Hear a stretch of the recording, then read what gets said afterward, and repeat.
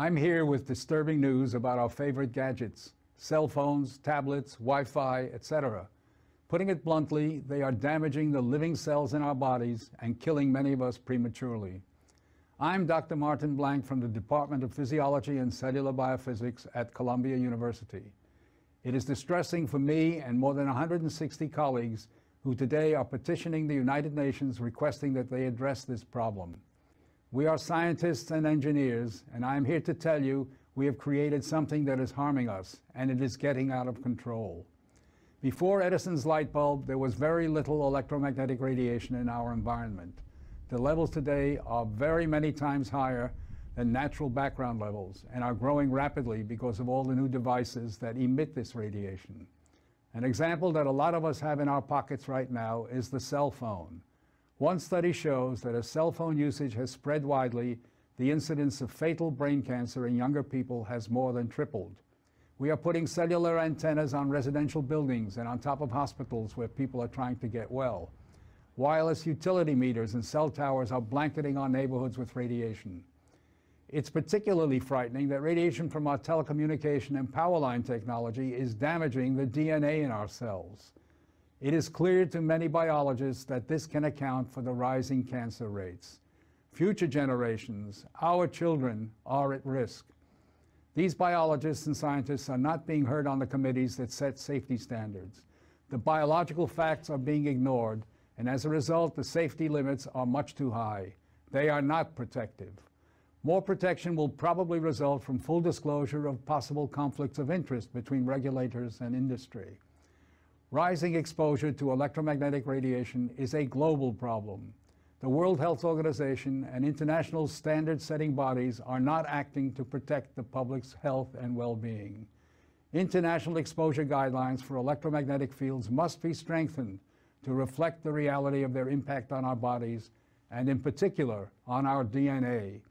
Although we are still in the midst of a great technological transformation, the time to deal with the harmful biological and health effects is long overdue. We are really all part of a large biological experiment without our informed consent. To protect our children, ourselves, and our ecosystem, we must reduce exposure by establishing more protective guidelines. And so today, scientists from around the world are submitting an appeal to the United Nations, its member states, and the World Health Organization to provide leadership in dealing with this emerging public health crisis.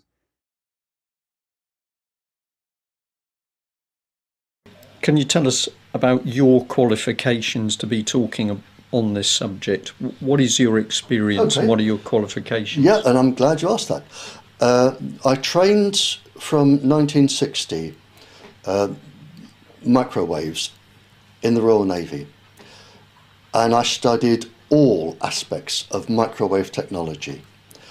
Radar, it was used as later on booby traps, because I was a diver and all divers do bomb disposal. Booby traps in mines. I studied harmful effects, because if you in the Navy, you don't just look at radar screens, you service the equipment, you study the dangers of getting yourself exposed. So I did all microwaves. I have a degree from Exeter University in physics. I studied nuclear and atomic physics for my final years, and for my dissertation I looked at the absorption of electromagnetic waves, and I looked at the very end of the microwave absorption spectrum into the infrared. I wanted to see that when you got to the end of the microwave frequency, would you still absorb it? And that was my dissertation. I have another degree, an honours degree, from the Council for National Academic Awards, where I studied thinking processes and environmental influences on thinking processes. I have my teaching diploma from the Home Office in human physiology. I taught down here. I taught advanced physics in the sixth form, just down the road here at Ashburton, South Devon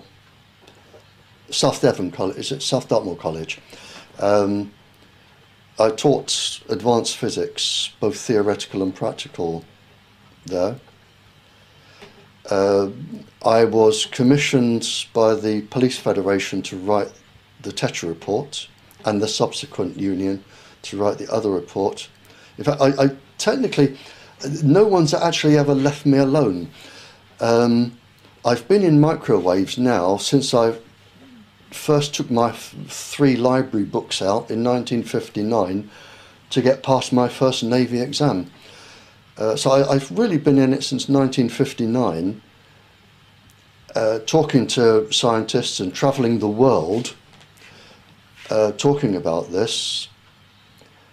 Since 1959, I haven't really let up.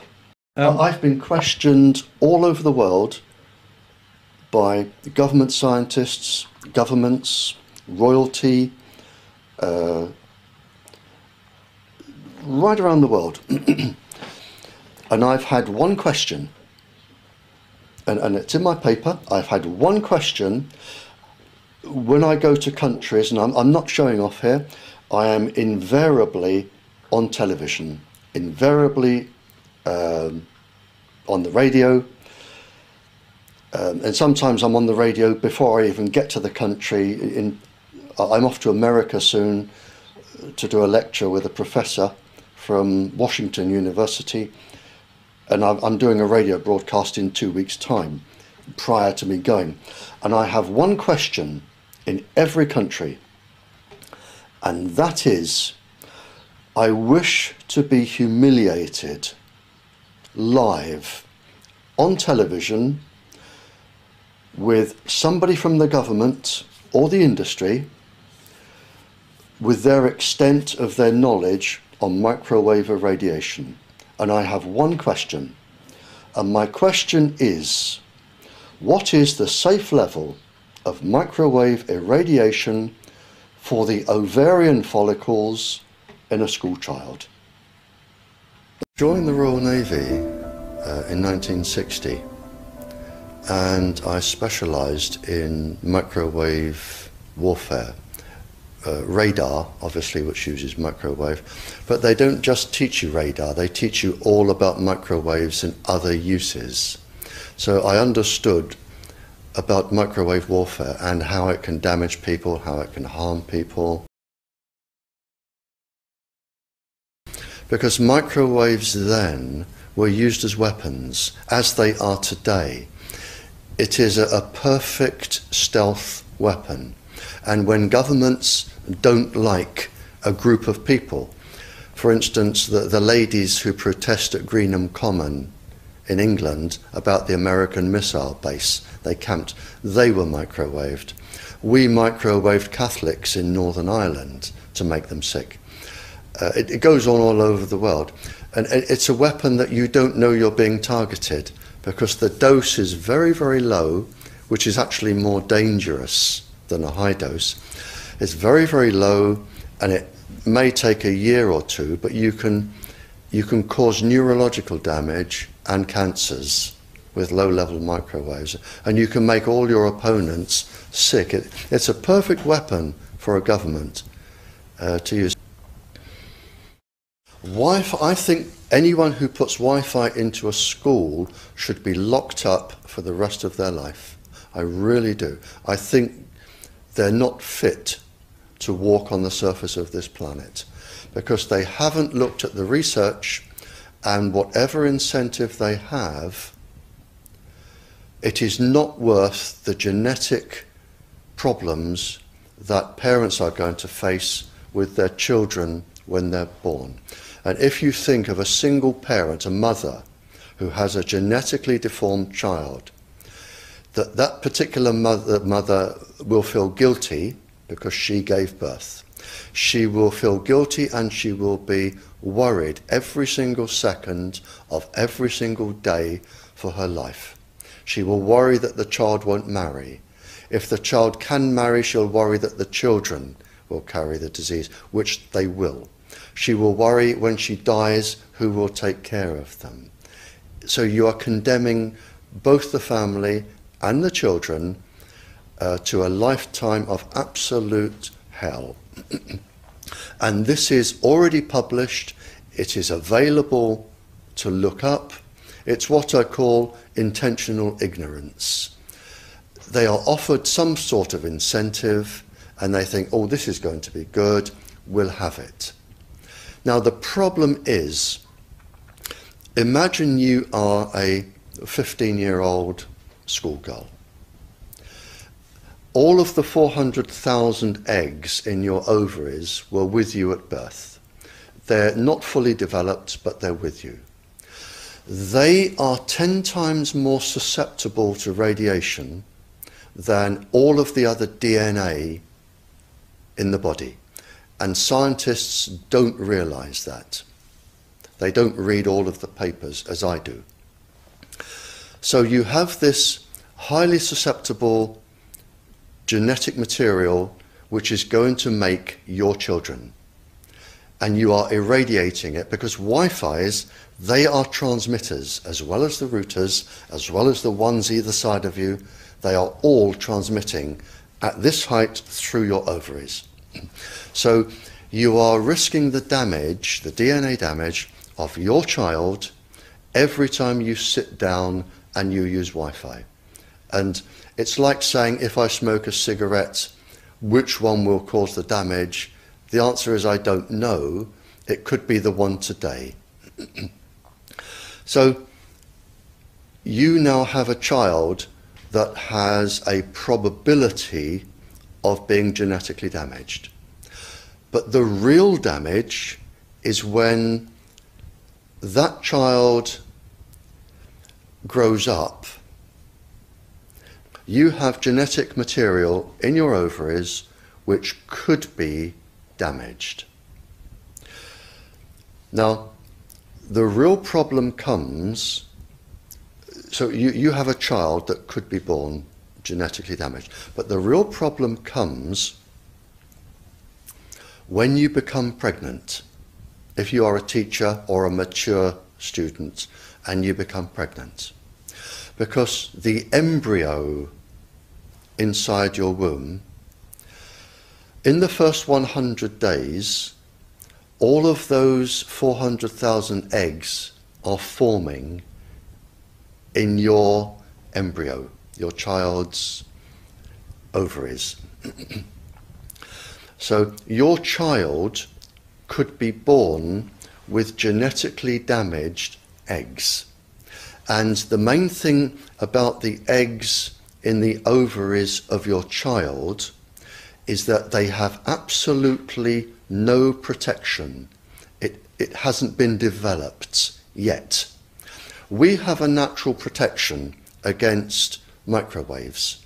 It was developed since the Stone Age against thunderstorms and massive amounts of radiation coming into our body. But in your embryo, your uterus, in the fetus, where your child is developing for the first 100 days, in the ovaries, the eggs do not have that protection. So they are at maximum risk from radiation. And for the first month or so, you wouldn't even know you were pregnant. You wouldn't even be taking precautions. That is the main danger area. So you give birth to a daughter, but her ovaries are now contaminated. She may be normal, she may be genetically damaged, but her ovaries are at the most risk. So when your daughter grows up and she becomes pregnant and has a baby, this is where one of these eggs will be fertilized and come out. So the real damage here is your grandchildren. That is where it is going to show most. And we already see this in animals that have reproductive cycles of a year or 2 years or 3 years.